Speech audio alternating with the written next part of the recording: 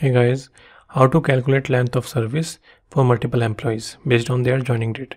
So you can use DATEDIF function, and it requires your starting date, then ending date is today function, and we will write double quote y and close the double quote. Close the bracket again and press enter. And this is the number of completed years. You can paste it in the month column also and day column.